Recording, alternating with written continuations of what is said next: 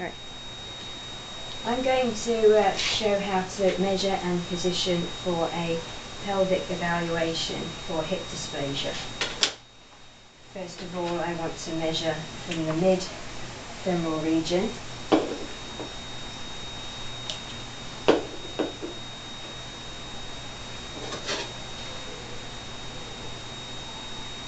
And we're measuring 15 centimetres. I'll then refer to the technique chart where we'll have the KB and MAS, and then I will plug in the exposure factors on the machine.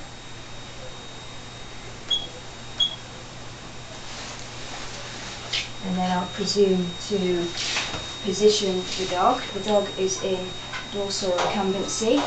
His thorax is within a radiolucent trough, and we will make sure that he's symmetrical, feeling for his ilial wings,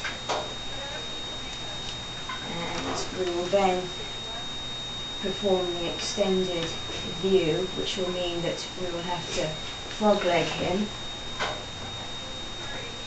holding the tarsal joints, rotate his stifles so they're about 1 to 2 inches touching, and then extend out, making sure that they're parallel to the tabletop. The beam will be centred distal to the ischium, and we will collimate from the 7th lumbar to include the stifle joints, and we'll collimate left and right borders to make sure we've got the femoral muscles in there. And then you can either hold with lead gloves,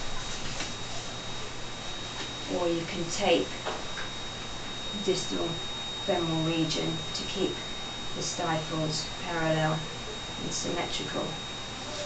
We'll place the marker